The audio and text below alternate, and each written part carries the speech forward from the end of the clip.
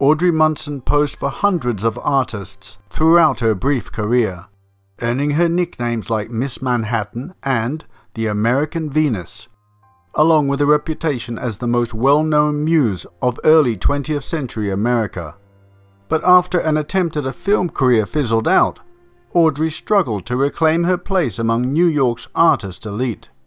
Even though her image lives on in sculptures and other works, her story is an often overlooked part of art history. Audrey is everywhere. She's an angel in the skyline, and she's lounging on the Upper West Side, and she's at the Brooklyn Museum, and she's in Cleveland and Wisconsin, even as a mass-produced statuette on a family mantle. An abstract Audrey is also suspended in pigment, in a painting by the French artist Beau.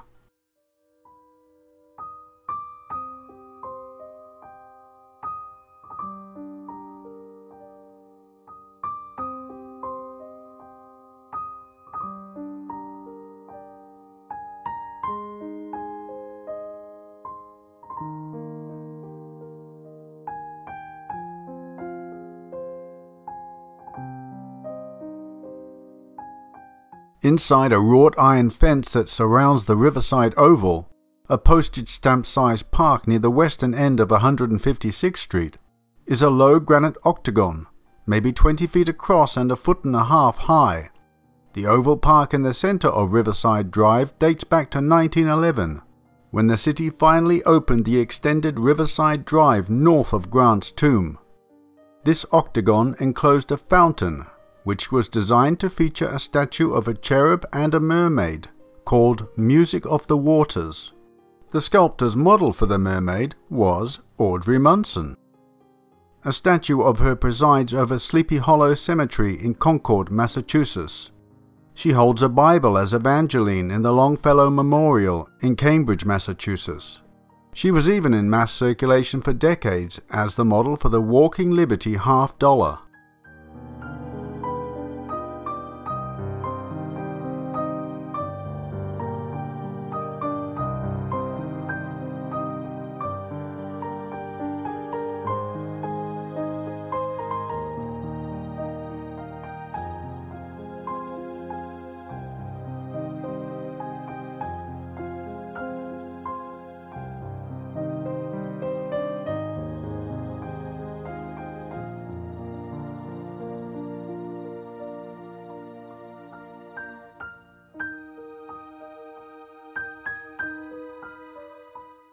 Just a few years after working with the great artists of that era, Audrey Munson disappeared from the New York art world, caught up in a murder scandal that would unfairly ruin her reputation. She paid a heavy price for being America's first supermodel.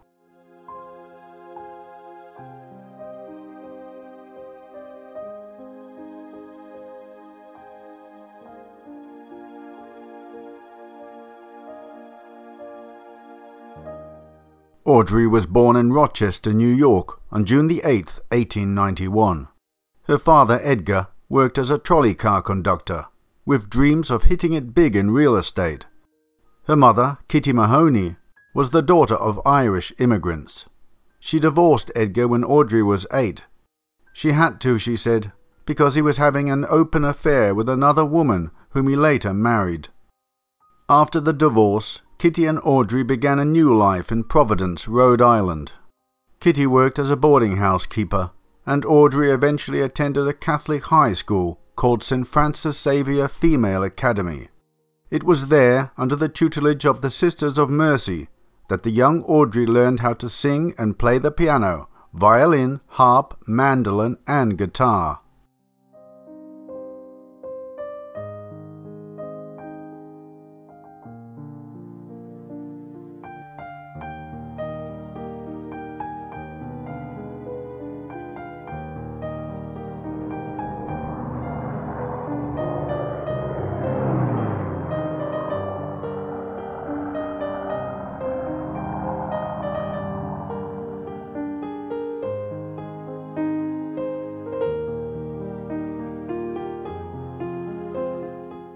Around this time, Florence Ziegfeld Jr. was beginning to make waves with the Ziegfeld Follies, a series of extravagant variety shows that often featured large choruses of attractive young women, who came to be known as the Ziegfeld Girls. Though Audrey never performed in one of the Ziegfeld's revues, in hindsight her many charms would have made her a perfect Ziegfeld girl. She did though appear in the choruses of similar productions, including The Girl and the Wizard, Girlies, and La Belle Paris. Imagine if Audrey had joined the Ziegfeld Follies. It's entirely possible her name would have faded into anonymity with the hundreds of other Broadway hopefuls, whose careers fizzled out once they were past their prime. But a chance encounter in the street was to drastically change her life.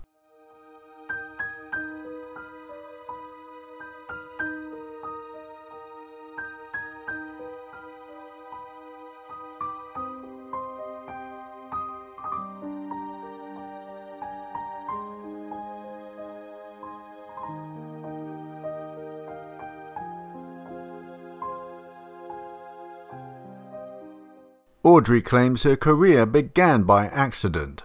She was with her mother walking down Broadway Street in New York City when a man approached her. He asked her if she was a model, and also if she would be willing to pose for photographic plates. That man was Felix Benedict Herzog. The money would come in very handy, and the request seemed innocent and plausible. Mother and daughter duly showed up at his studio, where he photographed Audrey scantily draped in gauzy fabric. Herzog introduced them next to Isidore Conti. Conti asked if Audrey would be willing to pose in the Altogether for a large piece he was working on, destined for the grand ballroom in the Hotel Astor.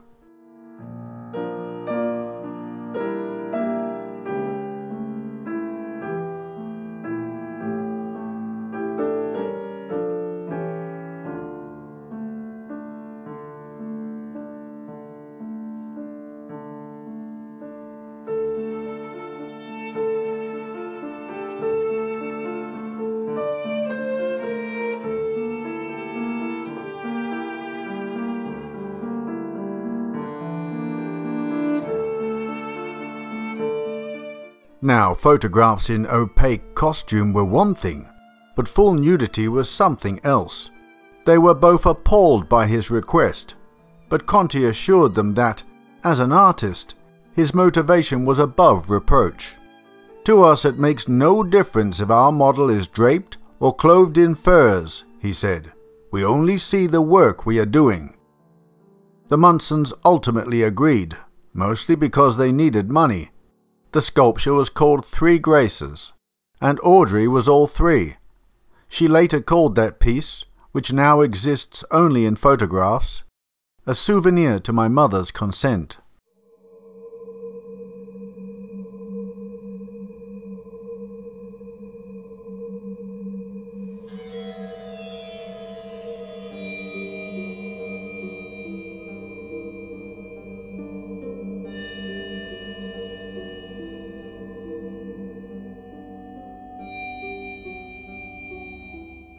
When Audrey was 5 years old, her mother took her to have her fortune told in East Syracuse, New York. Gypsy Queen Eliza gazed into her crystal ball and told her, "You shall be beloved and famous, but when you think that happiness is yours, its Dead Sea fruit shall turn to ashes in your mouth. You, who shall throw away thousands of dollars as a caprice, shall want for a penny. You, who shall mock at love, shall seek love without finding. 7 men shall love you. 7 times you shall be led by the man who loves you to the steps of the altar, but never shall you wed."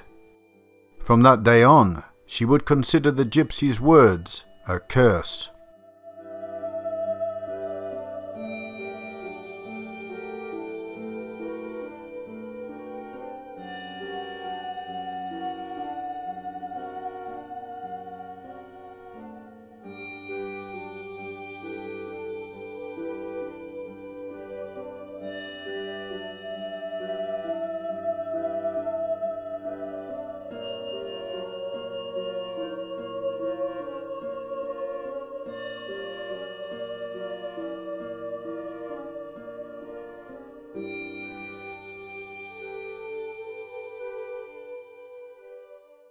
James Beau, a former New York bureau chief for the Times of London, wrote a book about Audrey titled The Curse of Beauty. Set like gemstones in her milky skin, she had questioning, slightly impertinent grey-blue eyes, he wrote. She had a voluptuous figure and had a talent for finding the perfect pose and holding it for hours. Audrey was no slacker. Success came from her relentless work ethic. She was known to wander into different studios asking for work. Audrey's success also came about due to the fact that she came extremely cheap, charging about 50 cents an hour, an amount that would equate to about $15 today, times 12 hours a day, 7 days a week. The job required statue-like stillness, the quality of appearing soft, while simultaneously contracting every muscle in the body. "It is really a strain," Audrey once said. "If a girl's nerves are not in excellent condition and her muscles are not strong and ready for such a test, she makes a wobbly sort of model, and the artist cannot work."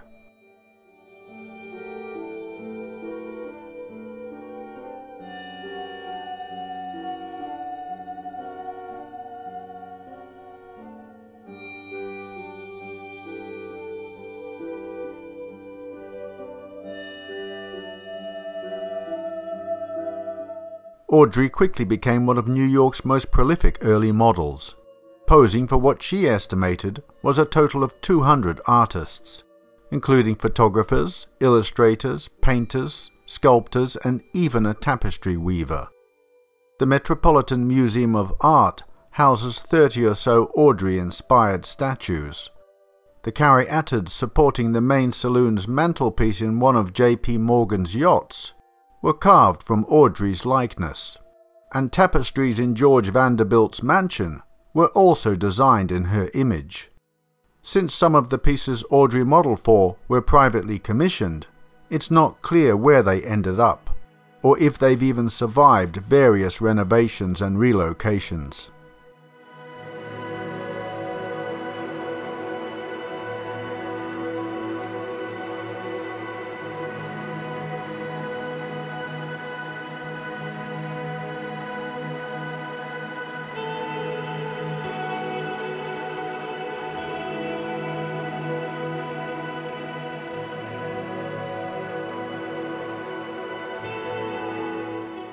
As for those still prominently displayed, perhaps the most striking piece is Civic Fame, a 25-foot gilded copper statue atop the Manhattan Municipal Building that Adolph Alexander Weinman designed in 1913.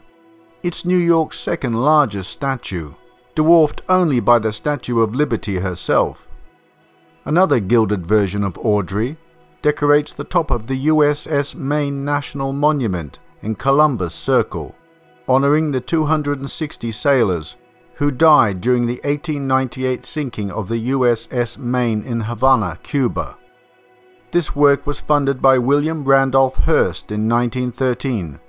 The statue depicts Columbia, the female personification of the United States, riding a seashell chariot pulled by 3-horse seahorse hybrid creatures called hippocampi. Sculptor Attilio Piccirilli used metal from the sunken ship for parts of the memorial, which also includes a ship's prow jutting over a fountain and a plaque that lists the victims' names.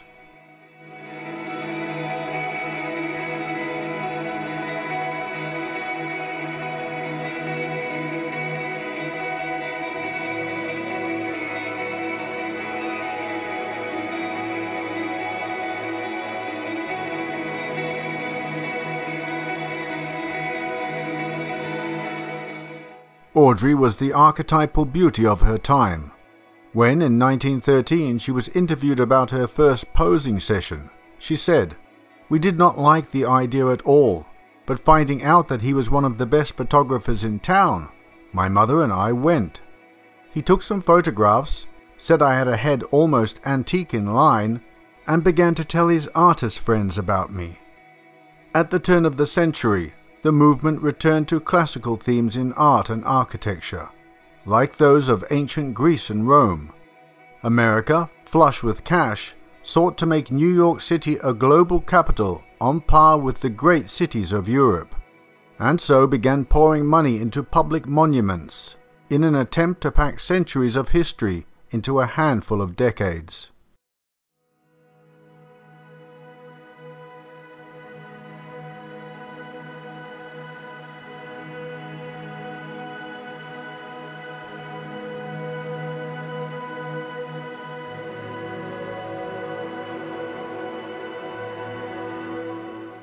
Parallel to her meteoric rise was the emergence of eugenics, a long since discredited field of pseudoscience, concerned with the pursuit of genetic perfection.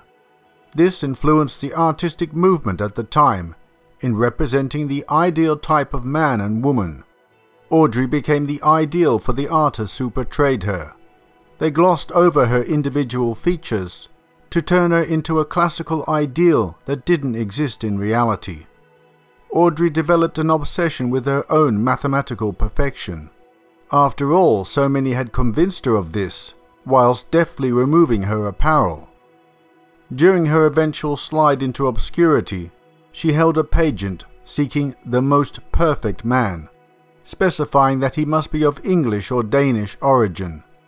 Audrey had grown up valuing her English-American beauty above all else, and her idea that marriage should be for the good of the race reflected her eugenic, xenophobic and anti-Semitic tendencies. These sentiments would be revealed in a letter she once wrote to the US Department of State. But that was later. It was now the height of her fame, and Audrey had copious amounts of money and fame. Her father complained she spent money like water. In 1916 she moved to California to appear in the infant motion picture industry.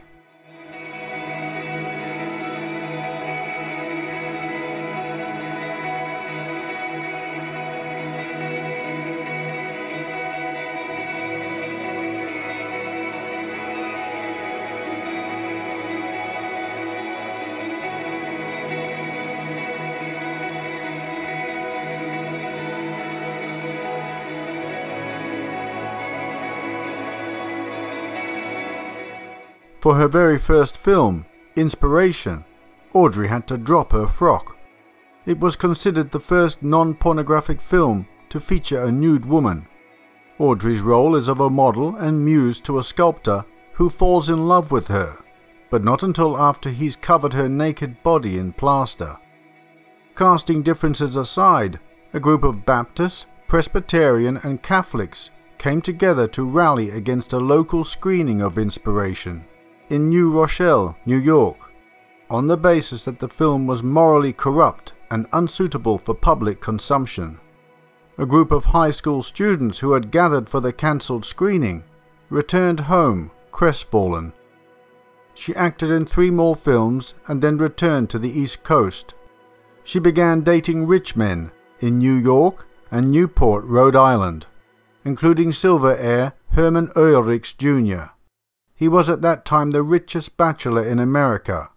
Her mother claimed the two had actually married, though there's no record to support this.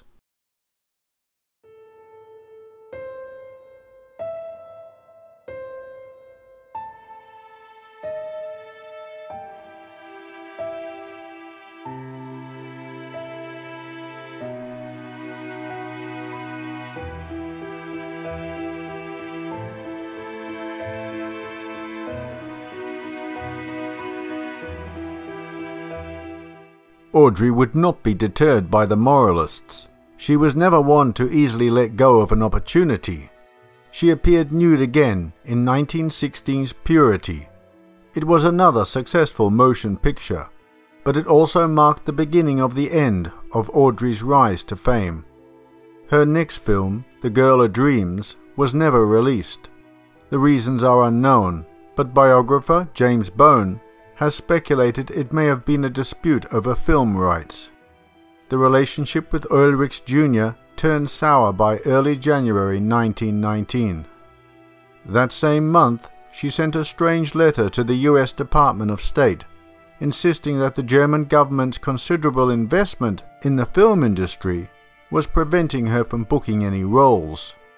She listed her former beau and other well-known German Americans and German Jews as co-conspirators in this plot, arguing that they discriminated against her because she was descended from early British settlers. As you know, the Kaiser's $25 million in the motion picture industry has thrown me out of work, as I am an American of English blood dating back to the Mayflower days, she wrote.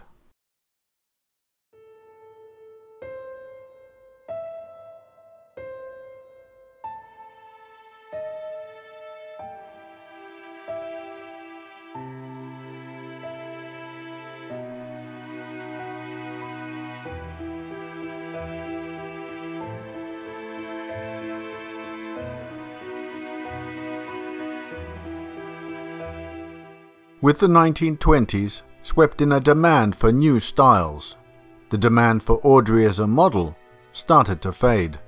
Newspaper articles appeared claiming she was cursed with misfortune. Still, many men, and not all of them artists, still found Audrey very desirable. There were tragic romances, marriage proposals from strangers, and the inevitable seduction attempts by errant artists and film producers. On one occasion, a powerful Broadway producer, whom she never named, entered her dressing room during the production of a play called The Fashion Show. He made sexual advances. Audrey firmly pushed him away, saying, "Don't touch me, I hate you. Your touch is repulsive to me. I would rather have a snake crawl over me than to feel your hand upon me." This rebuff didn't go down well. A few days later, she received a telegram stating that the play was closing imminently. From then on, she struggled to find work. In 1919, Walter Wilkins, a 65-year-old physician and the owner of a house on West 65th Street, in which Audrey and her mother had recently been tenants, beat his wife to death with a machinist's hammer, possibly in the hope that Audrey would then be willing to marry him. This was despite the fact that Audrey and Wilkins were never involved socially or romantically. He was sentenced to death, but hanged himself in his cell before he could be executed. This scandal pretty much ruined Audrey's career and reputation, and as a result, finding employment became almost impossible.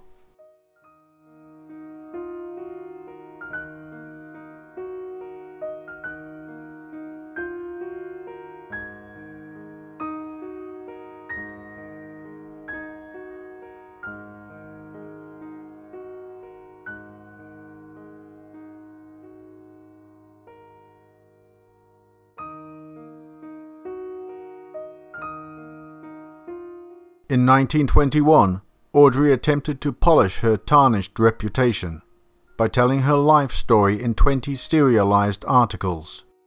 The Queen of the Artists Studios was published in Hearst's New York American newspaper. The series was meant to drum up publicity for her new film, Heedless Moths, also based on Audrey's life, but the filmmakers only used Audrey herself for a few publicity shots, and gave the majority of her role to newcomer Jane Thomas. She wrote later in despondence, "I am wondering if many of my readers have not stood before a masterpiece of a lovely sculpture or a remarkable painting of a young girl, her very abandonment of draperies accentuating rather than diminishing her modesty and purity, and asked themselves the question, where is she now, this model who has been so beautiful? What has been her reward? Is she happy and prosperous? Or is she sad and forlorn, her beauty gone, leaving only memories in its wake?"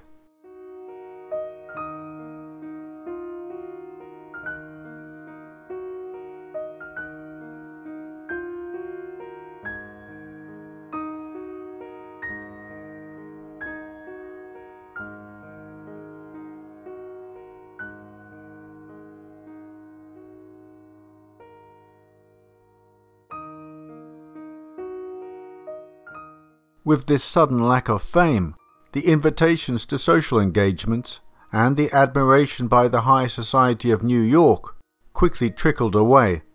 She had served their desire for the beautiful, the daring, the scandalous. But now Audrey was aging. In her early 30s, her body was not that of a young woman anymore.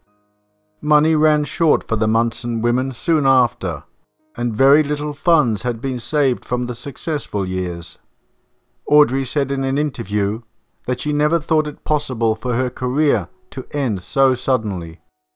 By 1922, a dispirited Audrey was living with her mother. In May of that year, at 31 years old, the former model tried to swallow mercury-based poison in a suicide attempt. She survived, but afterwards did not try to return to the limelight.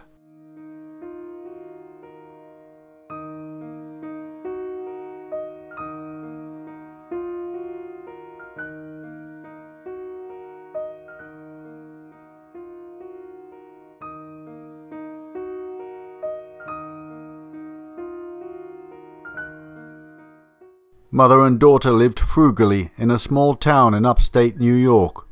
Her mother sold kitchenware door to door to support them.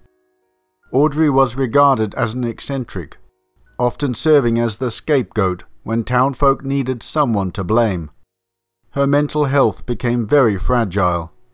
In 1931, at the age of 40, Audrey's mother had her committed to St. Lawrence State Hospital in Ogdensburg, citing depression, delusion, and hallucinations. Officially, it stated she had an incurable mental blight. Except for a brief stint in a nursing home, she remained at that hospital for the next 65 years. And her mother's death in 1958 marked the beginning of a 26-year period where no one came to visit her. Documents revealed she had spent much time in the library and caring for the many cats that lived on the grounds. Then, in 1984, Audrey's half-brother's daughter, Darlene Bradley, tracked her down and took her father to be reunited with his long-lost sister. Darlene continued to pay regular visits until her elderly aunt died on February the 20th, 1996, at 104 years old.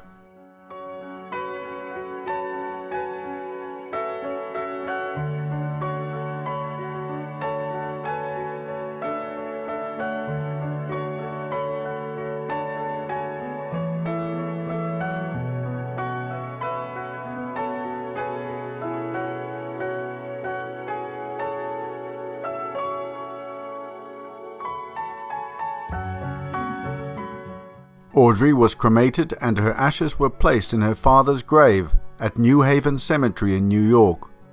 An ironic end to the life of a woman immortalized all over the United States in stone and gold. The tombstone listed Edgar Munson, his second wife Cora, and their daughter Vivian. But there was no mention of the former Miss Manhattan, who had once taken America by storm. In 2016, New Haven town clerk Deborah Allen and town historian Marie Strong decided it was time to honor Audrey's legacy with a tombstone of her own. She not only stood up for her own rights, but also became an activist and organizer fighting for the recognition of other women, artist Andrea Geyer explains. For that and many other achievements, she deserves to be remembered by name. Audrey had exposed salary discrepancies between women and men, as well as between female actresses and artists' models, and alluded to the inherent sexism of the art world in the early 1900s. An archive shows that Audrey Munson gave $5, a day's salary back then, to the suffragette movement in 1917.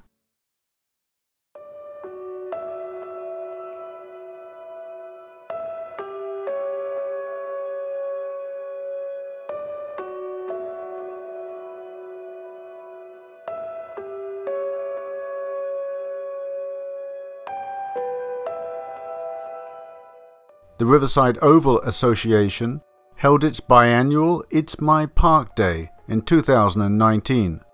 There used to be water in the park to feed the fountain, but the plumbing deteriorated decades ago. Bruce Robinson, a member of the association, said, "We hook up a hose to a fire hydrant across the street, and while that works, it's less than ideal. The city has approved a plan to run new pipes But Robinson said, "The money is still sitting in the Parks Department. Even once the water has been connected, there will be no mermaid, because at some point the statue of Audrey mysteriously disappeared."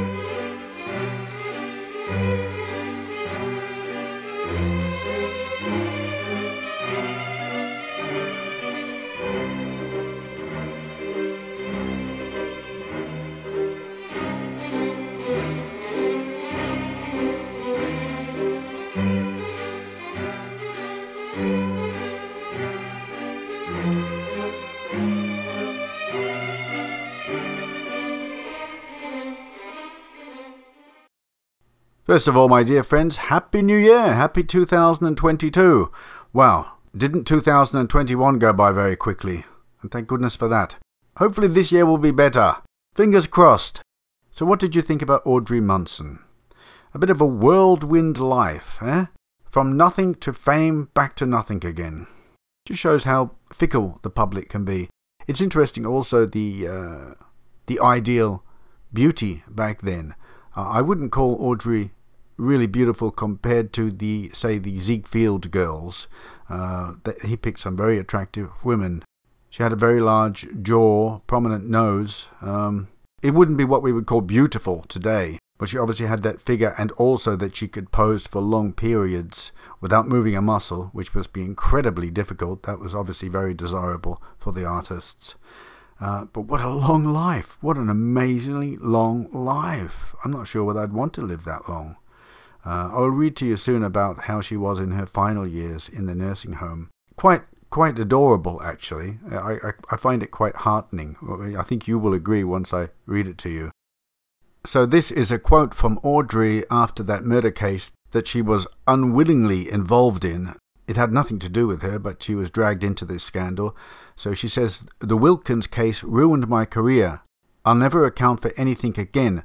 From loving and admiring me, the public seems to have grown to hate me." I find it quite funny, well, not really funny, but peculiar that the people talk about the cancel culture today. But the cancel culture was alive and well back then too. They just didn't have the internet to spread the hate. But it was very much alive and well. The public were very fickle and always have been. Even back in the Roman times in the arena, one day they could be lauding the gladiator and next day the thumbs were going down. He was destined for lion food. Very interesting. Anyway, I will read that account about Audrey in her final years. It's really quite sweet. So this is from a website called www.can or Can Info. I think it might be a French website, but it details Audrey's life. So after Audrey's fame and fortune were over, they moved back north to Mexico, New York, which I guess is some little small town there, or was some small town at that time. And she had lived an amazing life before that. So it must have been difficult for her to come to a small town, and even worse, to not be accepted by the small town folk. So it says here, Audrey was seen in unusual outfits, often wearing colourful scarves wrapped like a turban around her head. A woman I meet tells me she remembers as a little girl her mother would storm to the sun parlour and close the curtains when Audrey, who had undressed for money, passed by. People did not care for her fame, her life in the city, her travel, her stories. Mexico, after all, was a small town, a tight community of proper people, in which an independent, creative woman like Audrey had no ground on which to be accepted. She was considered improper, and soon thereafter, plain crazy. So, very sad actually. Obviously, that would depress the most sane person, and the person who wrote this article thinks that Audrey may have been depressed and resorted to drugs to suppress or help with that depression, which may have exhibited these symptoms of madness. But when I read later on her life in the sanatorium, I don't think she was mad at all. Probably very eccentric. So let's see if I can find that text about when she was in her final years. So a bit sad. Here she's at the hospital. It says her mother cannot visit her often due to the cost of the train ride. The hospital is 150 miles north. By the 1950s, her parents are both deceased, and Audrey does not receive visitors anymore. Very, very sad. Further on it says, I am told that she was spending her time in the library and caring for the many cats that lived on the grounds. I am also told that she took great care of her appearance, making all kinds of remedies for her skin, including ingredients from milk to yogurt to urine. Audrey stays at the hospital despite the waves of patient downsizing and the tremendous changes that occurred in mental hygiene since the 1950s. She was a very modest, fine lady, I'm told. Okay, it says here that she had a doll that she cared for a great deal. I mean, I'm guessing at this stage she was of a great age. But this is what I find very endearing. Listen to this. But once in a while she left the home to go on a little excursion on her own. She would cross the 4-lane highway in front of the nursing home to reach the little strip mall and visit the local bar. At the bar she would have a couple of drinks, and I imagine conversations filled with her breathtaking memories. The caretakers at the nursing home had to go repeatedly to collect her. They would carry her back against her will, because she had been enjoying herself at the bar and did not want to leave. After a while, this behavior was not considered tolerable. A petite old lady in her 90s crossing a highway having some drinks in a bar. They sent her back to the state hospital in Ogdensburg. But that's sad. That's very, very sad. I mean, what have you got to lose at that age if you get hit by a car? Really, they should have just let her go to the bar and have a few drinks and tell her tales to the regulars. I, for one, if I'd been a regular, would have loved to have listened to her recount her tales. When I was in my 20s, there used to be an old guy. He would also wander down from the nursing home and get quite drunk, and they'd have to come and retrieve him. Really, really great old guy. He never wanted to go back either, and I can't blame him. But good on you, Audrey, for getting down there. And the last part I just want to share with you here about one of the male nurses who worked there. He recounts that sometime after her 100th birthday, when her health had declined, she had broken her hip and was forced to stay in bed at this point. He visited her in her room. Another nurse present suggested that Audrey sing her favourite nurse a Valentine song. Audrey, with no teeth and barely any hearing left, sang him a fine little melody. Oh my God. Oh well, Audrey, rest in peace. Maybe she's young and vital again wherever she is now. Before I go, my dear friends, I'm going to share a blooper with you.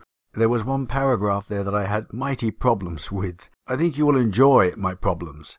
On that note, I will say, take care, God bless, and bye-bye. Riding a seashell seashells on the seashore. Riding a seashell chariot pulled by 3-horse... Fucking hell, no. No. Riding a seashell chariot. Can't do it now. Come on, get your act together. Riding a seashell chariot pulled by 3-horse seahorse hybrid No, please. Start again. Lights, camera, action. Riding a seashell chariot pulled by 3-horse seahorse hybrid creatures called hippocampi.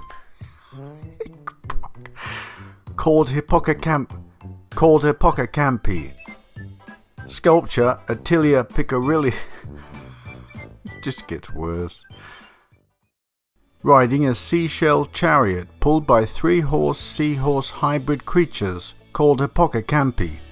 Sculptor Attilio Picarilli used metal from the sunken ship for parts of the memorial.